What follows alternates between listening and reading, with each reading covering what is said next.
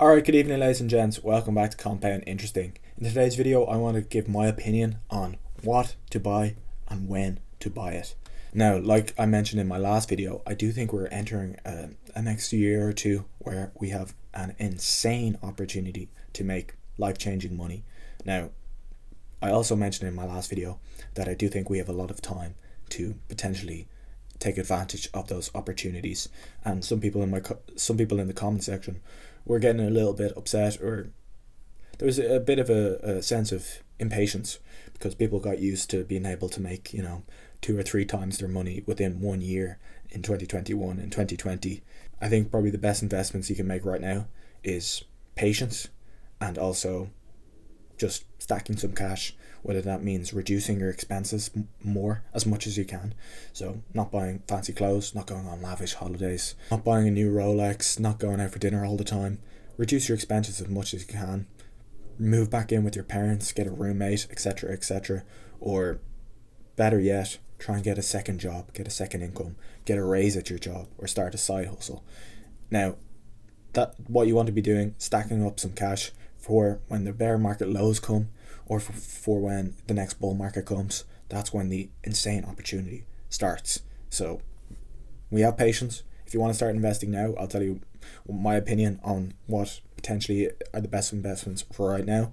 But I do think patience is probably a very good idea at the moment, because the next couple of years are going to be rough, not just in crypto, but definitely in crypto, but also in the stock markets, all markets, and the entire economy. So it's going to be a tough couple of years, but that also means there is insane opportunities, which I will give my opinion on as we get through this video. So even though I think crypto is not going to be doing anything for a year or two, it's probably going to be trending mostly sideways. I do think over the coming decade, if you play your cards right, or if one plays their cards right, there is like 100x opportunity over the next decade, which is just insane.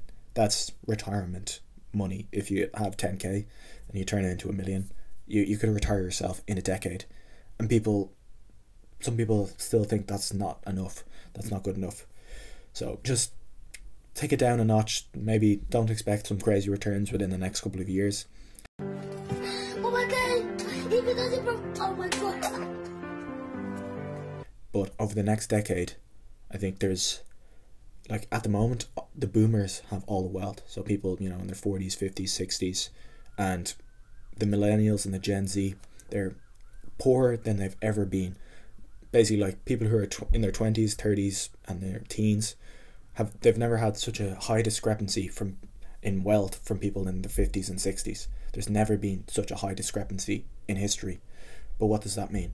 So the boomers have all the wealth now, but over the next 2 decades, maybe 10 years or 20 years, I don't know exactly, roughly over that time frame, it's expected that $30 trillion worth of wealth is going to pass down from the boomers to us, the millennials and the Gen Z.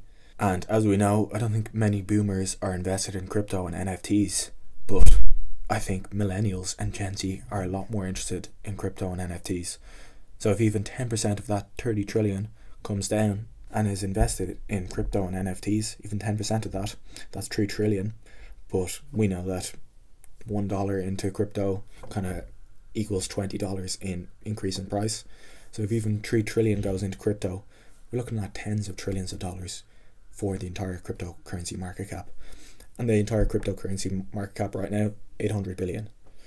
So if we know millennials and Gen Z are much more likely to invest in digital assets like NFTs and crypto, and we know they're going to be getting $30 trillion of wealth over the next decade or two, would it potentially be a good idea to get ahead of what we think might happen?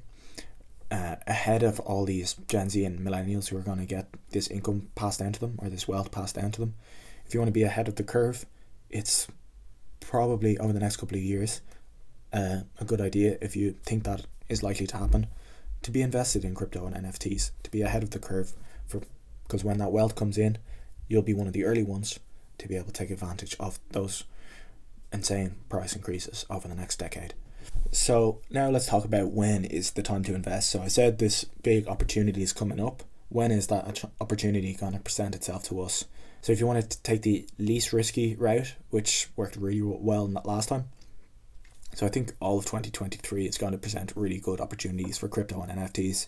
If you want to invest right now, like I mentioned in my last video, for me, I'm investing a bit in Tesla at the moment and kind of just saving up cash, because I think crypto has, like, every single bear market for crypto has lasted a couple of years, and we're only 1 year into this bear market. It's lasted 2 or 3 years before it's really taken off again.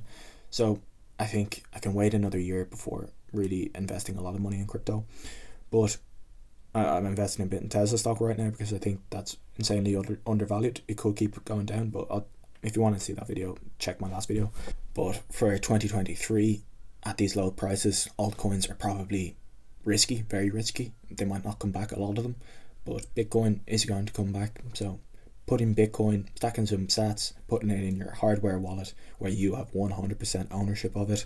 No one can take it away from you. There's no counterparty risk. No one can rogue like FTX, like everyone knows. That's happened so many times. There's no yield, there's nothing. It's just 100% owned by you.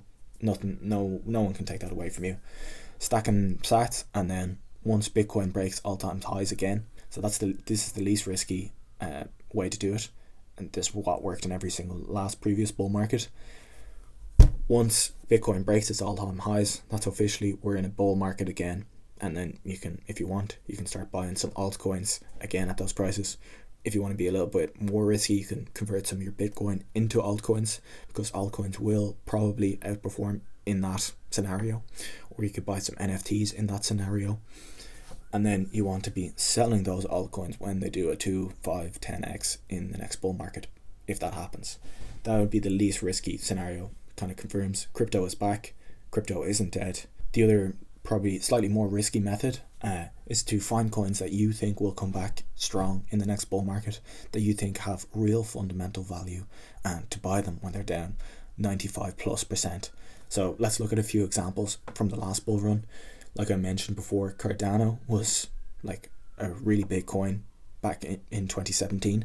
It crashed. It went from $1.20 in 2017 it peaked at. It went all the way down to 2 cents. So it went down 98%. And then it spent lots of time in the like 2 to 4 cent range. And then in the next peak, it went to $3.20. So that was a 100x opportunity for a coin that was like in the top 3 in 2017, top 5 anyway. Ethereum, another example, went from 1,500 in 2017 all the way down to $80, a 95% drop for the number 2 cryptocurrency, 95% down. And then it went to 4,500 in this bull market, which was a 56x. But it's, even if you didn't buy the absolute bottom at $8, it spent a lot of time in the like $150 to $250, $300 range. Like you could have still got 10, 20x, no problem, if you were buying Ethereum, because it was in that range for years. But what about this bull market? What about the next bull market? What's going to be the Cardano? What's going to be the Ethereum? So this is just my opinion. I could be totally wrong, and this is very, very risky, obviously. And like I mentioned, the less risky way to play it is to wait for Bitcoin to break all-time highs, and then it's likely that all the coins and NFTs, like not all of them, but a lot of them, the majority of them that are good anyway, are going to do multiples on top of Bitcoin and go crazy. And that could be years away. That's probably not till 2024, 2025. So that's what I mean, just stacking cash, maybe investing in the stock market for those few years, or if you want to take on the bigger risk, you can invest in altcoins in 2023 when they're down 99%, like solid altcoins, solid NFT projects, metaverse projects when they're down 99%. So right now, something that has been absolutely hammered is Solana, and it's down 95%. And I kind of would compare Solana to Cardano of the last cycle. So I think Cardano could get down to the 98%, almost 99% down. So right now, I think anything below $10 for Solana, that's probably a crazy cheap entry for Solana, if Solana can come back like Cardano did. Because I do think Solana is a great project. There's an insane amount of innovation on Solana. They do have it's not so much thriving anymore, but they do have a somewhat thriving NFT ecosystem, and it's the best layer 1 blockchain after Ethereum. So I do think a Solana under $10 seems like a interesting buy for me. It's already down 95% because in the entire FTX scenario, so it went from $240 to $12, and maybe in the next cycle it could get to $1,000 potentially, who knows, which would be a crazy opportunity. If you want to see a further breakdown on Solana, I'll leave a video there for you. Another thing I'm looking at buying, which I already have a big bag of, is Other Deeds NFTs. So I've done a lot of research and videos on that if you want to learn more about Other Deeds. But this is a metaverse project by Yuga Labs, the creators of Bored Ape Yacht Club, the best team in the NFT space by a mile. So it's usually best, in my opinion, lowest risk and some usually kind of best rewards to bet on the winners. Like in the stock market, it's the best investments have been FANG for the last 10 years. They were already the winners at 10 years ago, and they, even though they only made 10% of the market cap back then, they produced 40% of the returns, or like the top. Basically what I'm saying is the S&P 500, most of the companies in there don't really do much in the way of returns, and most of the returns came from the FANG stocks, which were already the winners to begin with. So I think that's going to be the same in the NFT space. Yes, there's going to be, like, you can get some very small NFT projects that can go to the moon, but I think the lowest risk, best reward play, highest risk to reward, is probably Yuga Labs. Now, it's hard to say exactly how much Other Deeds NFTs are down from their all-time high, because they kind of minted out at a peak in the market, so it's kind of difficult to say. But I think a better method to evaluating how much Yuga Labs ecosystem is down is by looking at Bored Apes or Mutants. So at one point, that little guy over there was worth over 100 grand, and now it's worth just over 10. So it's down about 90%, and I think it could go down 95%. I think NFTs being one of the most speculative markets in the entire world, for it only to be down 90% seems a little bit, it seems like it should be down a little bit more. I know that might seem kind of crazy, but most altcoins went down 95% in the last bull run, and I kind of equate altcoins in 2017 to NFTs now. They're probably similar market caps. Like, altcoins in the last bull run probably got to the, single digit billions in value, and it's the same with NFTs. Like, the blue chip NFTs got to the very low single digits in value for market cap, so that's why I equate those two. So Other Deeds right now are about just over 1 Ethereum. I do think that is probably a good entry, but I also think we still have plenty of time, as I've mentioned repeatedly, to get into NFTs and to get into crypto over 2023 for sure. And then once the bull market really starts hitting again in 2 or 3 years time, so I could easily see Other Deeds hitting like 0.5 ETH, which would be a crazy entry at some point over the next year or two. But that doesn't mean buying in at 1 Ethereum price is terrible. So I am considering it, but it is a tough decision because I already have a medium-sized bag of Other Deeds. Probably shouldn't be too exposed to them, but I do think Other Side has an insane opportunity, like 100x opportunity over the next few years if they can pull it off. And I did a full breakdown on why I believe that in this video here. So for the time being, for the next year, 6 months, probably mostly just be stacking Bitcoin, Ethereum, Tesla stock, and with once crypto is for sure, nothing's for sure, but once we can guess that crypto has likely bottomed, then you can I will start looking at converting some of that Ethereum into NFTs, maybe looking at buying some altcoins like Solana. Matic is one I need to do a video on. I'm very bullish on Matic, but I need to learn more about it before I can do a full video breakdown on Matic. But yeah, Matic seems like a crazy layer 2 blockchain, crazy partnerships. They've just been killing it, so fair play to Matic. That's another one I would definitely be looking at for the next bull run, but it's still like 90 cents or something. It's not that down, it's not down far enough to be buying it at these prices, probably, in my opinion. But when crypto has likely bottomed, that's maybe a time to start looking at something a little bit higher risk. But for the moment, just the low risk stuff: cash, Bitcoin, Ethereum, Tesla stock. That's what I'm going to be doing.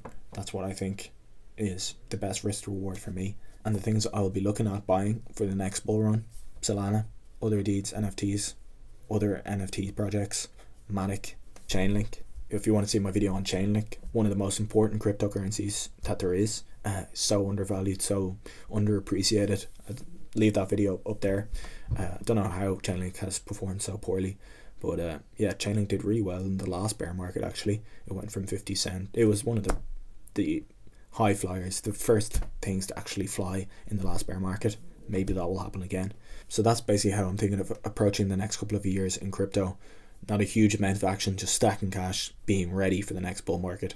Try and have dry powder ready, because there will be an insane opportunity for us within a year or two, in my personal opinion. So that's the way I'm playing it. I don't know if I'm 100% right, obviously not financial advice. If you did enjoy the video, please smash the thumbs up button, hit the notification bell, and thank you all for your amazing comments. Really means the world to me. And yeah, I'm gonna keep going with these videos for you guys. I'm really glad you enjoy them. So thank you so much for watching. See you in the next one.